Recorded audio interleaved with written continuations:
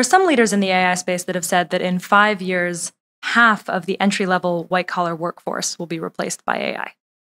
So we're college graduates in 5 years. What do you hope the world looks like for us? I think there's been a lot of talk about how AI might cause job displacement, but I'm also curious. I have a job that nobody would have thought we could have, totally a decade ago.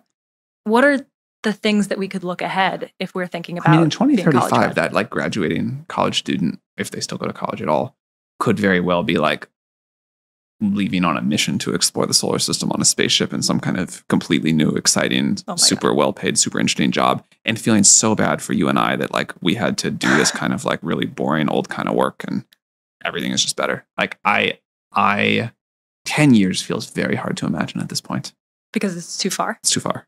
Like if you compound the current rate of change for 10 more years, it's probably something we can't even. Time travel trips. 10 years, I think now would be really hard to imagine 10 years ago. Yeah. But I think 10 years forward will be even much harder, much more different. So let's make it 5 years. We're still going to 2030. I'm curious what you think the pretty short-term impacts of this will be for young people. I mean, these like half of entry-level jobs replaced by AI makes it sound like a very different world that they would be entering than the one that I did. I think it's totally true that some classes of jobs will totally go away. This always happens, and young people are the best at adapting to this. I'm more worried about what it means, not for the 22-year-old, but for the 62-year-old that doesn't want to go retrain or reskill or whatever the politicians call it, that no one actually wants but politicians in most of the time. If I were 22 right now and graduating college, I would feel like the luckiest kid in all of history. Why? Because there's never been a more amazing time to go create something totally new, to go invent something, to start a company, whatever it is. I think it is probably possible now to start a company that is a one-person company that will go on to be worth like more than $1 billion. And more importantly than that, deliver an amazing product and service to the world. And that is like a crazy thing. You have access to tools that can let you do what used to take teams of hundreds. And you just have to learn how to use these tools and come up with a great idea. And it's like quite amazing. If we take a step back, I think the most important thing that this audience could hear from you on this optimistic show is in two parts. First, there's tactically, how are you actually trying to build the world's most powerful intelligence? And what are the rate limiting factors to doing that? And then philosophically, how are you and others working on building that technology in a way that really helps and not hurts people? So just taking the tactical part right now, my understanding is that there are 3 big categories that have been limiting factors for AI. The first is compute, the second is data, and the third is algorithmic design. How do you think about each of those 3 categories right now? And if you were to help someone understand the next headlines that they might see, how would you help them make sense of all of this? I would say there's a fourth too, which is figuring out the products to build. Like technology, like scientific progress on its own, not put into the hands of people, is of limited utility and doesn't sort of co-evolve with society in the same way. But if I could hit all 4 of those. Yeah.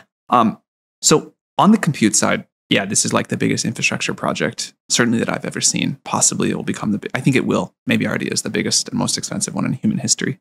But the whole supply chain, from making the chips and the memory and the networking gear, racking them up in servers, doing, a giant construction project to build like a mega data center, putting finding a way to get the energy, which is often a limiting factor piece of this, and all the other components together. This is hugely complex and expensive. And we're still doing this in like a sort of bespoke one-off way, although it's getting better. Like eventually we will just design a whole kind of like mega factory that takes, spiritually, it will be melting sand on one end and putting out fully built AI compute on the other. But we're a long way to go from that. And it's an enormously complex and expensive process.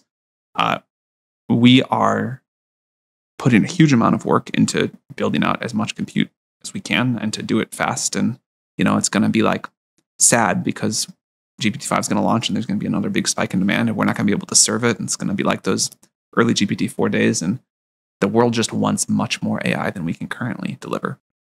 And building more compute is an important part of doing that. This is what I expect to turn the majority of my attention to, is how we build compute at much greater scales. So how we go from millions to tens of millions and hundreds of millions, and eventually, hopefully, billions of GPUs that are sort of in service of what people want to do with this. When you're thinking about it, what are the big challenges here in this category that you're going to be thinking about? We're currently most limited by energy. Like if you want to run a gigawatt scale data center, it's like, a gigawatt, how hard can that be to find? It's really hard to find a gigawatt of power available in short term.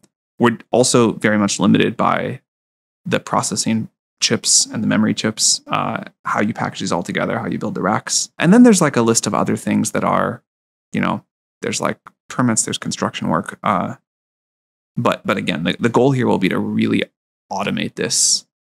Once we get some of those robots built, they can help us automate it even more. But just, like a world where you can basically pour in money and get out a pre-built data center. So that'll be a huge unlock if we can get it to work. Second category, data. Yeah. These models have gotten so smart. There was a time when we could just feed it another physics textbook and it got a little bit smarter at physics. But now, like, honestly, GPT-5 understands everything in a physics textbook pretty well. We're excited about synthetic data. We're very excited about our users helping us create harder and harder tasks and environments to go off and have the system solve. But I think data will always be important, but we're entering a realm where the models need to learn things that don't exist in any data set yet. They have to go discover new things. So that's like a crazy new step. How do you teach a model to discover new things? Well, humans can do it. Like we can go off and come up with hypotheses and test them and get experimental results and update on what we learn. So probably the same kind of way. And then there's algorithmic design. Yeah. We've made huge progress on algorithmic design. The thing that OpenAI does best in the world is we have built this culture of repeated and big algorithmic research gains. So we kind of, figured out what became the GPT paradigm. We figured out what became the reasoning paradigm. We're working on some new ones now. But it is very exciting to me to think that there are still many more orders of magnitudes of algorithmic gains ahead of us. We just yesterday released a model called GPT-OSS, an open source model. It's a model that is as smart as O4 Mini, which is a very smart model that runs locally on a laptop. And this blows my mind. Yeah. Like, if you had asked me a few years ago when we would have a model of that intelligence running on a laptop, I would have said many, many years in the future.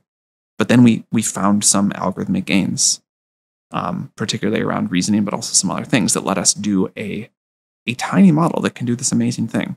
And, those are the most fun things. That's like kind of the coolest part of the job. I can see you really enjoying thinking about this. I'm curious, for people who don't quite know what you're talking about, who aren't familiar with how an algorithmic design would lead to a better experience that they actually use. Could you summarize the state of things right now? Like, what is it that you're thinking about when you're thinking about how fun this problem is? Let me start back in history, and then I'll get to some things from today.